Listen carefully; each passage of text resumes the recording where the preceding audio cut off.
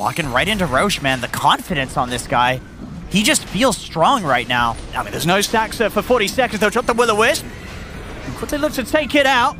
Collapse, popping the BKB in the other Dragon Form to get in on top of the support. So get in with the jump stun onto the Bane. Snaking out of the game for 95. There's no buyback on him. Skeeter, he'll turn, take out Collapse. TORONTOTOKYO's been held in position by now by the Nightmare. Into the stun. He'll take out another. Yatoro's got to be careful now. He's got a 1v5 He's going to here. try and do it. He's going to try and do it here with the BKB, but the Roar is there. It's too much for him to take on alone.